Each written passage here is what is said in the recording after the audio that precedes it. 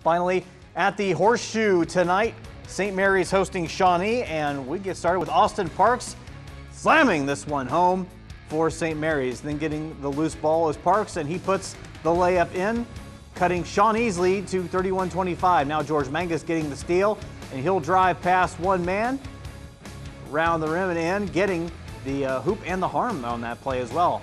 Now Mangus ending up with the loose play, with the loose ball, and throws that one down with authority. Indians up 10 points. Now on the break, Mangus getting the alley, oop pass, and the layup. Rough Riders back in action, moving it around, and Parks is going to dunk this one.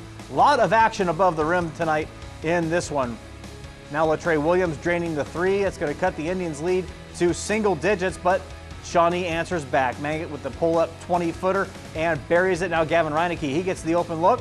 He drains the three as well, and then Evan Angstman throwing it down the court to Mangus, and Mangus once again with the hoop and the harm as Shawnee picks up the 53-45 win on the road tonight. Again, you can see this one in its entirety tomorrow night at 8:30 over on WOSN. Shawnee 28 points from George Mangus, and they remain unbeaten.